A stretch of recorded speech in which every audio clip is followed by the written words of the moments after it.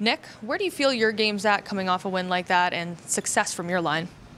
Yeah, we're playing really good. I think it's just doing all the little details, cleaning up some things from yesterday. So yeah, it's been good. What does a win like this do for the group, especially into this final stretch before the playoffs?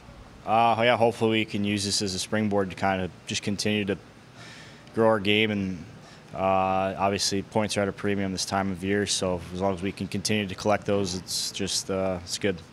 Knowing you have a lot of divisional games coming up and the type of game we saw out there, pretty gritty, pretty spicy in the second period, what are you expecting down the stretch? Yeah, just a lot more of that.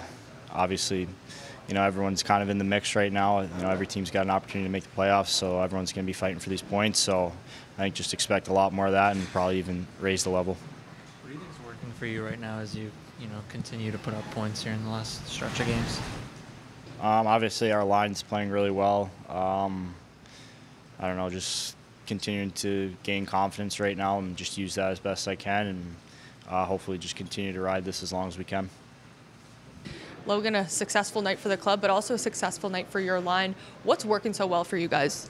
I think we just have good chemistry. Our message to each other on the bench is just play the right way and good things will happen for us. And we like playing with each other. We like having the puck, but we are trying to do it right and put the puck in deep when we have to. And I think with our line and with Belly and my size and Bruce's ability to make plays, that we can outplay teams in their end of the ice, behind their goal line. Like, we don't have to be fancy and play high all the time. So yeah, it was nice to obviously have a good night, but it was a big game for us as a team, and those points really mean a lot to us.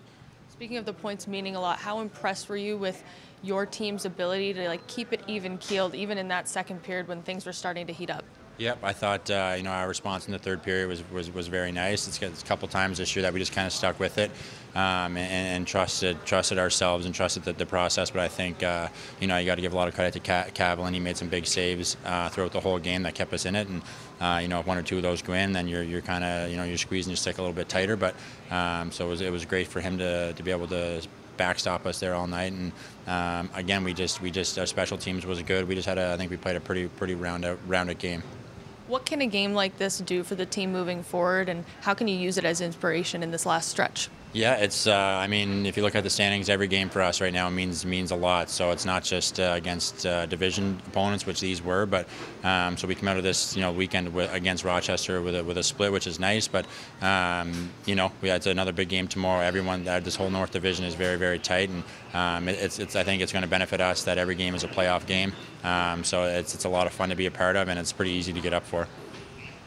You've been around a long time, so you've done these 3-3s before, but is it still taxing? Do you still find a little challenge to it? It doesn't get easier as you get older, for sure. But to be honest, with the way the league is now, we only have 2 this year, where I think when I was in Portland, we were between 8 and 10 throughout the year. And I think even if you look at the schedule, if you look at a Springfield, they have 8 again this year. So we're very fortunate on that side of things. And how well we get treated here, and our travel isn't that bad. So I think yeah, it's tough, but to be honest, it's nice to play games that matter.